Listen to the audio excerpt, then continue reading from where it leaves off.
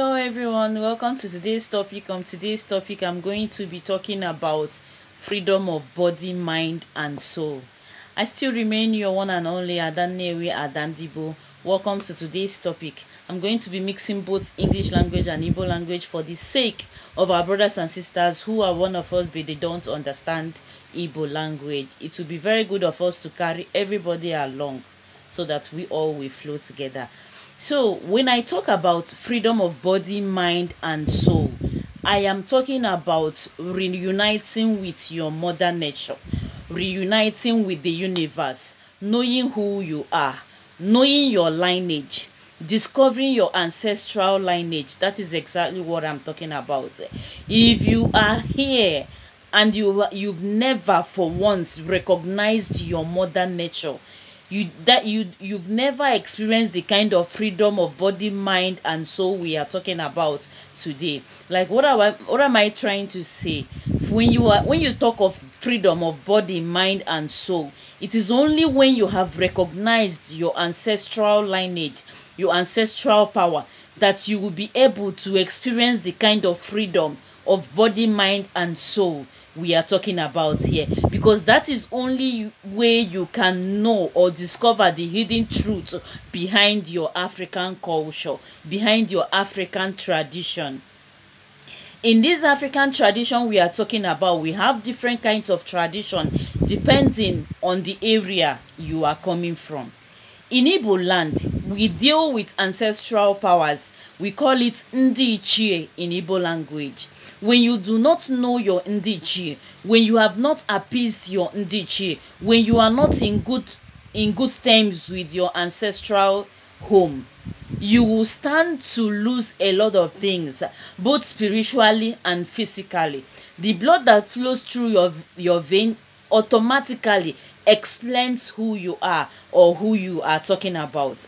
Most of us here, when you talk about of ancestral power, ancestral lineage, most of us will start like saying, God forbid, may God forbid, back to sender, Holy Ghost fire. When you are saying Holy Ghost fire to the ancestral lineage, it's as if you are saying Holy Ghost fire to yourself. Because if you are here and you feel like you do not believe or trust on anything that concerns ancestral power, that means you shouldn't recognize that's your piece of land in the village. That is just the simple truth about that. If you think that when you hear any mention of ancestral power, you will say Holy Ghost fire, are you going to drain your blood out of your vein? Because that is what makes you. That is who you are. We are the children of the land. We are the children of the soil. Try as much as possible to recognize this mother nature we are talking about. If you have not recognized the mother nature, if you do not know anything about your ancestral lineage, you don't know anything about your ancestral home, you have not experienced this kind of freedom of body, mind, and soul we are talking about. You can only be free from captivation if you choose to listen to the drumbeat of the ancestral home that has been calling you to come back. Ụmụ Igbo, ananna nna anyị ha na-akpọ anyị ka anyị nachigata azụ.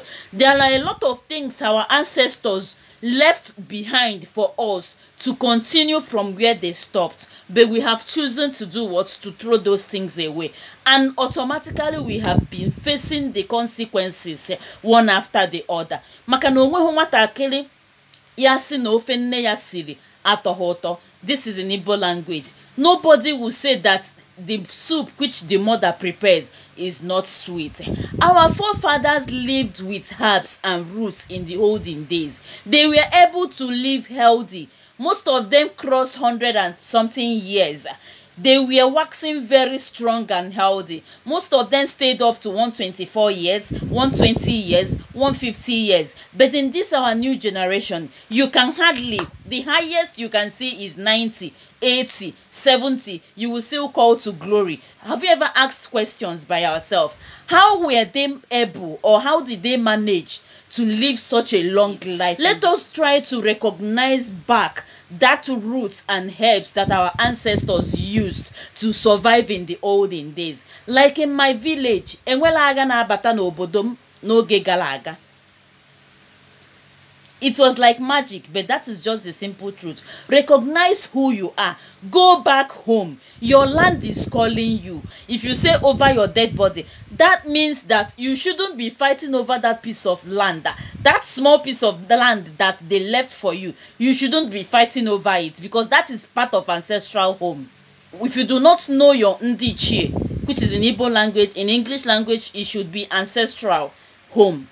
If you don't know anything about your ancestral home, you are not in peace with your ancestors. You have not recognized your ancestors. You have not appeased them in the way it should be done. Then you have not experienced this kind of freedom that we are talking about.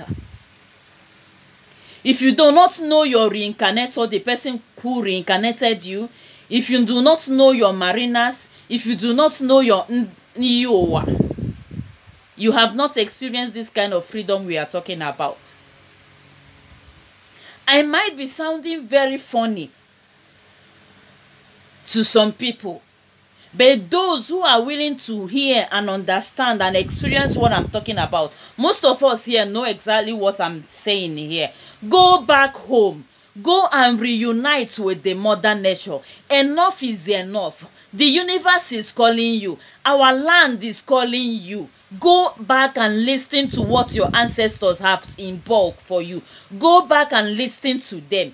Go back to your ancestral home. Go and search for your ancestral stuff. Without that ancestral stuff, as an Igbo man or as an Igbo child, you are not going anywhere. That is why most of our brothers and sisters are experiencing downfall, both in their business, in their career, in their place of work, in their life. All you experience in your life is rise and fall.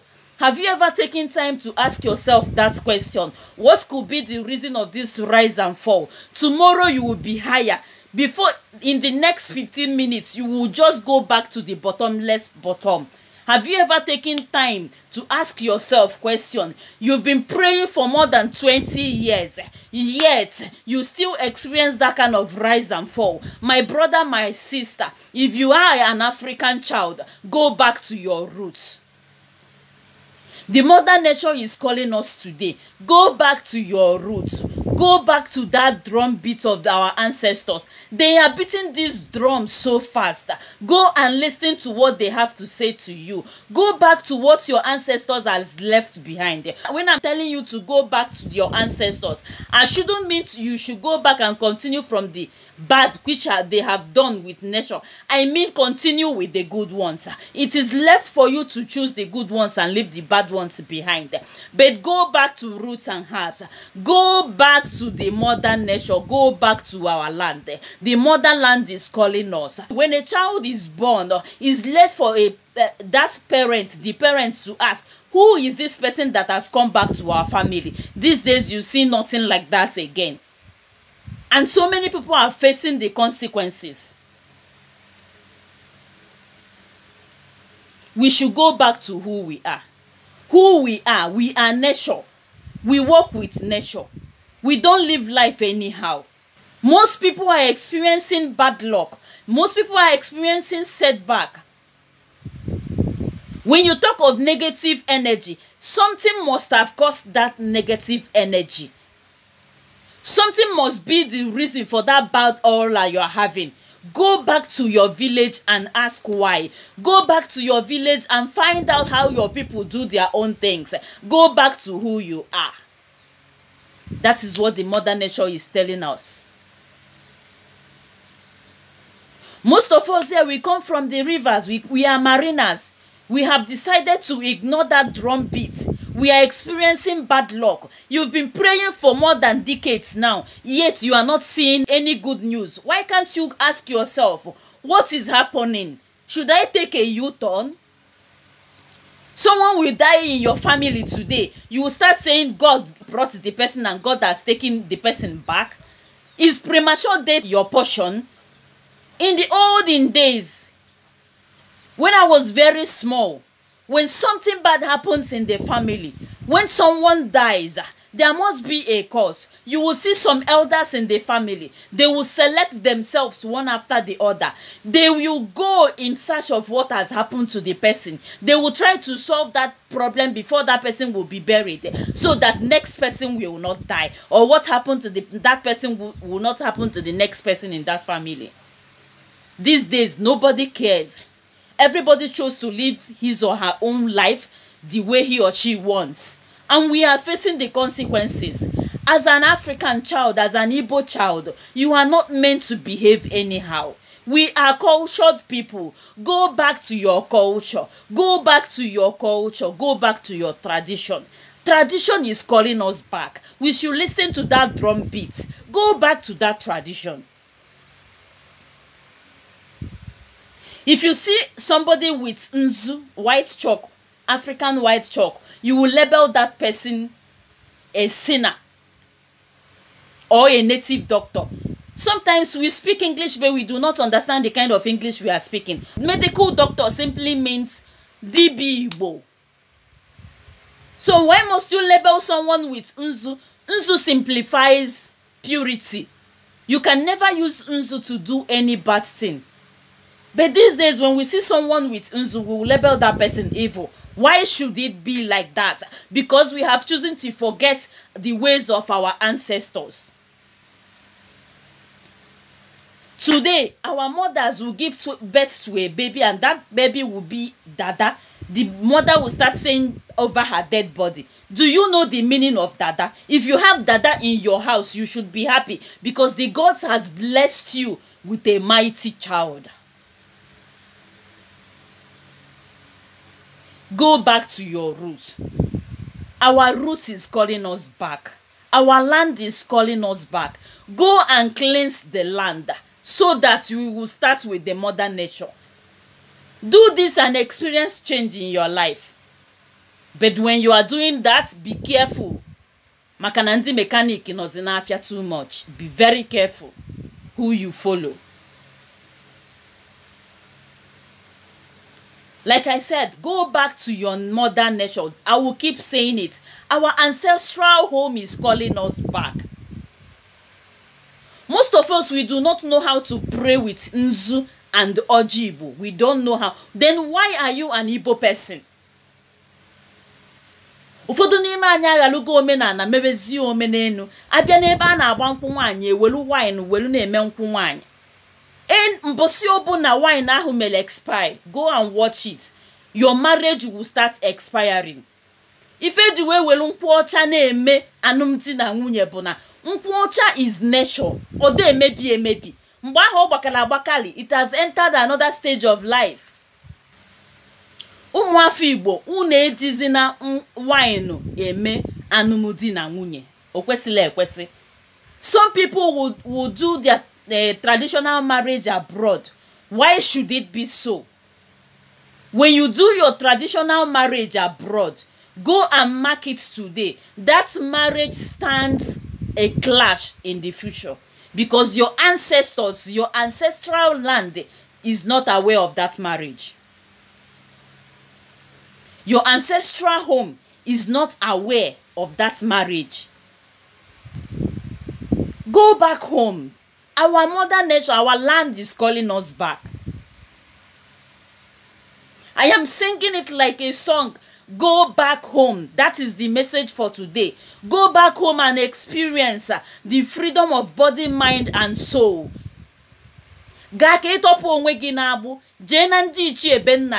You are here, you are a firstborn of the family. You are a man. You don't know anything about your ndichie. You are not going anywhere in life. That is just the simple truth. Whosoever will tell you. But many people wouldn't want to tell you because they wouldn't want you to know what they know. Asi diokpala nọ na ngwuru, diokpala nọ na ezinụlọ, I nwere ọfọ ndị ichie, I naghị enye ndị ichie gị nni. Kedu ka ọ ga-esi dị ka ị ga-aga n'ihu, yet you complain of hardship. Go back na ndị nna nna gị ha na-akpọ gị. It doesn't stop you from going to church. Go and do that which they have bestowed on you to do. Go and do what you are supposed to do as an African child.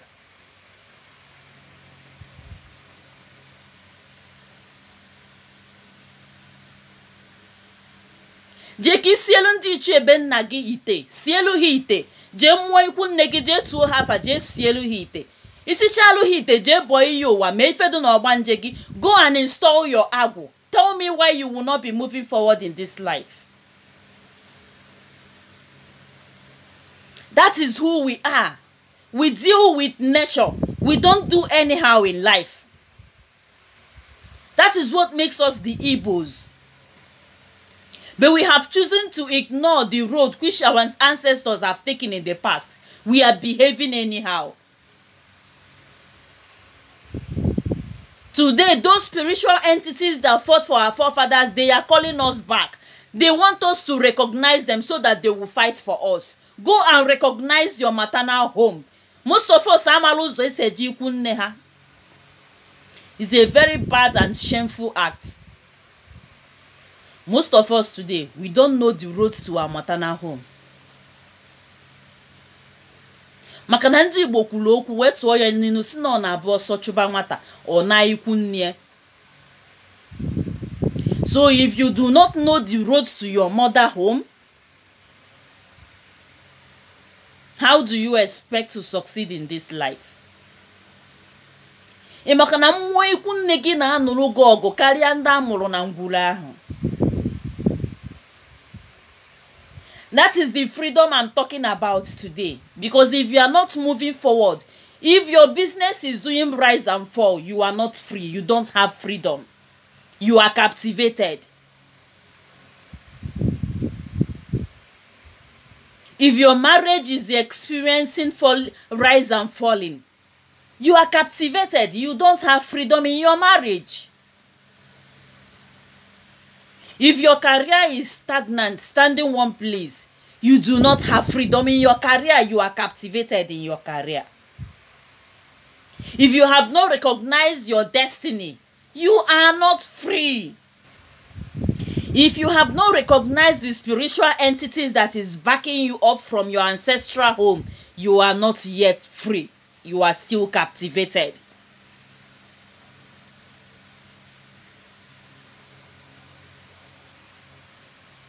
Go back to your mother nature. I still remain your one and only Adannewi Adandigbo. Thank you for having me for today. Watch out for another video. Thank you very much. Bye.